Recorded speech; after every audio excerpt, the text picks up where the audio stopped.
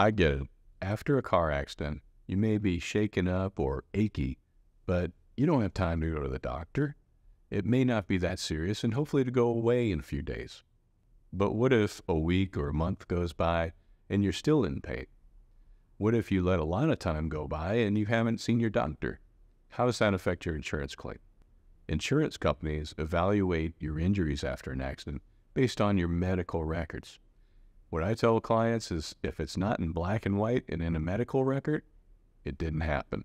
You're not in pain according to the insurance company. To them, if your injuries weren't bad enough to go see a doctor, well, they're not bad enough to compensate, seriously at least. And that's why it's important to try to document your injuries as soon as possible following a car accident. When you go to the doctor, they'll have a few things for you to remember. First of all, they'll give you forms to fill out. So fill out all these completely.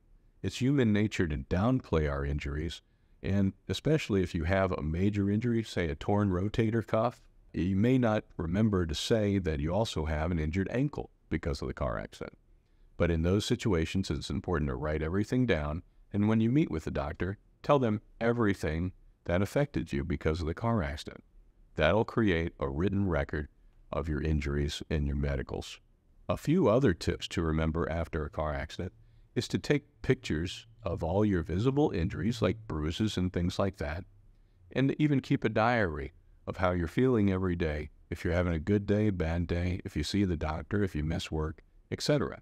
So if you're shaken up after an accident and have questions about your rights, call us today at 985-590-6182.